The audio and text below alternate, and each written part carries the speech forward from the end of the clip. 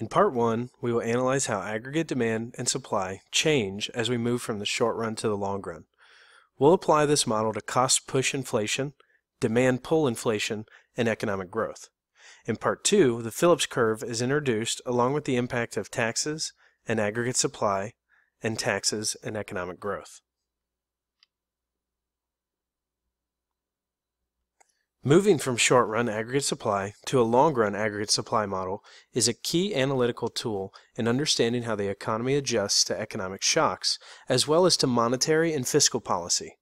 While in the short run, input prices tend to be inflexible, meaning they can't be changed easily. In the long run, all prices are fully flexible.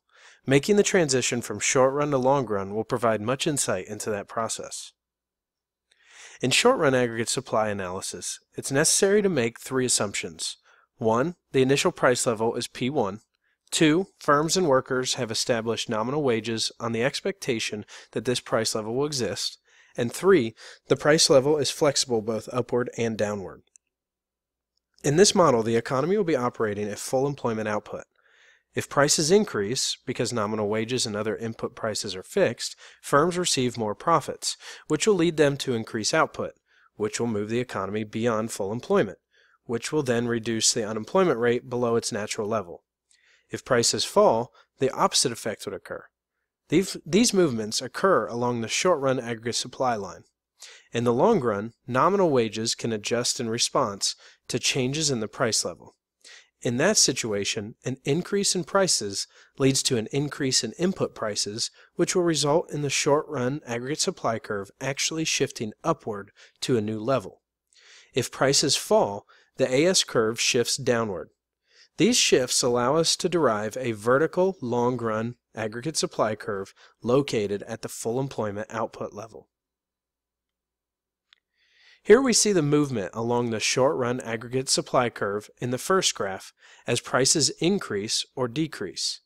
In the second graph, we see the short-run aggregate supply curve shift up or down as prices increase or decrease, and the new long-run aggregate supply curve is drawn vertically at the full employment output level, reflecting the new price levels.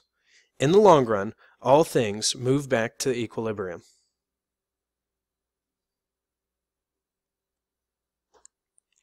Bringing in the aggregate demand curve, we now have a graph with three curves: short-run aggregate supply, long-run aggregate supply, and aggregate demand, which is the same regardless of short-run or long-run.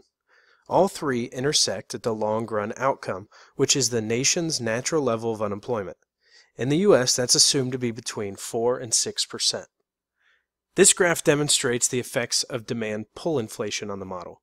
Demand-pull inflation occurs when an increase in aggregate demand pulls up the price level. Since the demand-pull inflation causes the aggregate demand curve to shift to the right, it causes the price level to increase, which expands output to a higher level.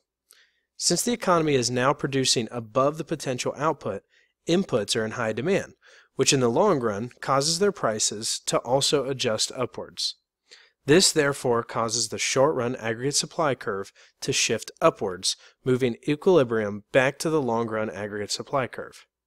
In the short run, demand-pull inflation increases both the price level and real output, but in the long run, only the price level will increase, as output will always return to the full employment level. Under cost-push inflation, factors have arisen that have increased the cost of production at each level of production, causing the short-run aggregate supply curve to shift upwards and increase the price level. Cost-push inflation typically causes inflationary pressures on the economy, and government usually will move to counter the negative effects by using fiscal and monetary policy to increase aggregate demand. This only ends up moving the prices even higher as the economy seeks to return to the natural full employment level of output. If the government does not take action, the economy will eventually return on its own to the natural level, but the process will be painful as widespread business failures, layoffs, and plant closures usually follow the process. So the government ends up between a rock and a hard place: do nothing and deal with an extended recession, or take action and end up with higher inflation.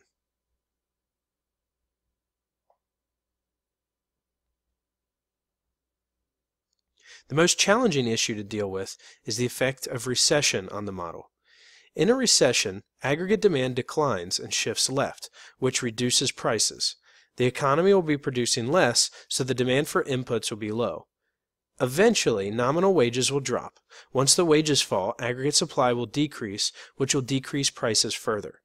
We're back at the long-run equilibrium of full employment, but at a much lower price level. In the real world, inflation is a constant. Things cost more today than 100 years ago, or even 10 years ago. How can the economy still achieve a reasonable rate of growth if this happens? The answer is that the aggregate demand, or the long-run aggregate supply curve, shifts in an ongoing process. Economic growth is illustrated by either an outward shift on the production possibilities curve or a rightward shift in the long-run aggregate supply curve. As the curves shift, they will lead to price increases at a new equilibrium level. Prices very rarely decrease in the long run. Why not? The Federal Reserve will increase the money supply to create these rightward shifts in the aggregate demand curve. The whole key to managing inflation is for the Fed to use monetary policy to shift the aggregate demand curve to the right faster than the supply factors of economic growth shift the long-run aggregate supply curve to the right. An economy can withstand mild inflation as long as it is occurring at a slow pace. It is the sudden shifts in the curve that cause economic chaos.